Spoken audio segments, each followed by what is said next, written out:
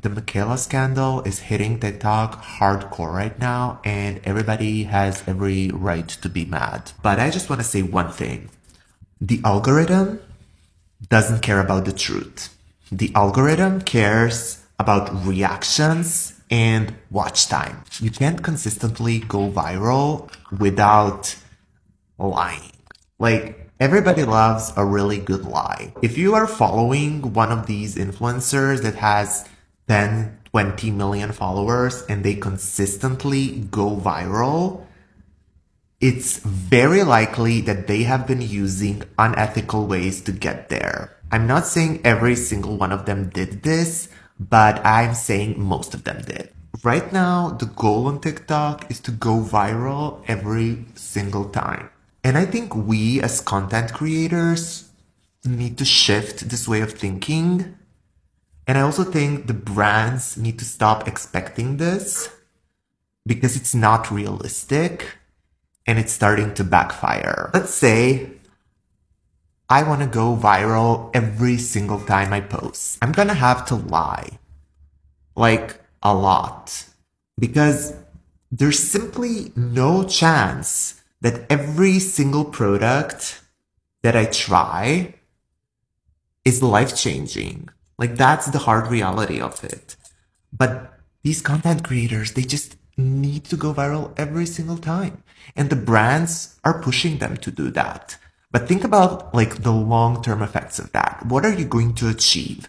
Your product goes super viral, but it's based on an exaggerated lie. A bunch of people buy that product. Like, I'm talking millions. And the product doesn't really work as advertised.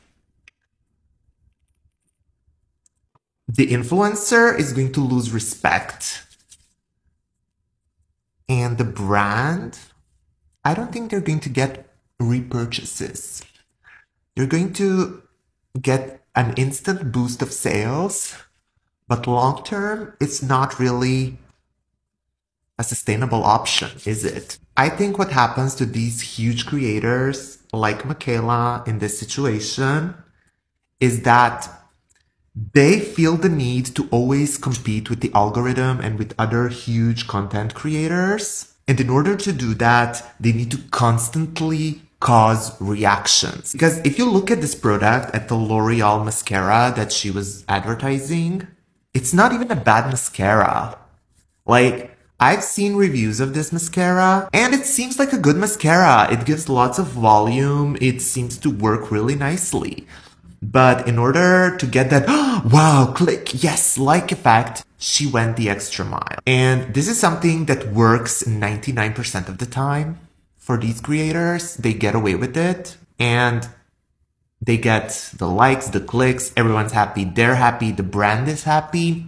But that 1% of the time, it backfires. And when it backfires, it causes not only damage to the creator and the brand, but it also causes damage to us other people, us smaller content creators. Like, we all do collaborations with brands. That's how we survive. It's fine. Or we have our own skincare lines. But like, I'm using a brand that I've worked with right now in this video. But I've used their products before I became a content creator. Now I get free stuff from that. I get free shit. We do promoted posts, stuff like that. But people want content creators to tell them what they really like. That's why we exist.